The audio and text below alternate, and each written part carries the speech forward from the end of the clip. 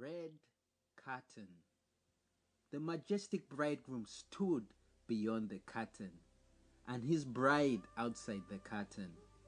Her wedding gown covered with spot and wrinkle, drowned in the deception of condemnation. A commune of love begins between the two. Bride, I am not worthy enough. I am unclean. Majestic bridegroom, you are my beautiful bride. I created you for relationship. Wonderfully and fearfully made. An authentic design that brings pleasure to me. A masterpiece of glory. All that I create is good. I am the true vine, you are the branch. We were always predestined to be one, bonded together in love, bearing fruit that has the taste of love. In me there is no condemnation, but freedom.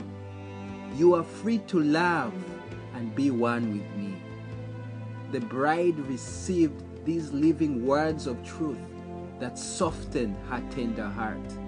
The veil of condemnation was torn by true love.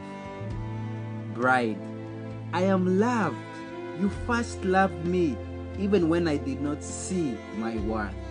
I am worthy because you say so. I am defined in you, my love. The bridegroom opened the curtain and embraced the bride. She walked into a blissful eternal life beyond the veil.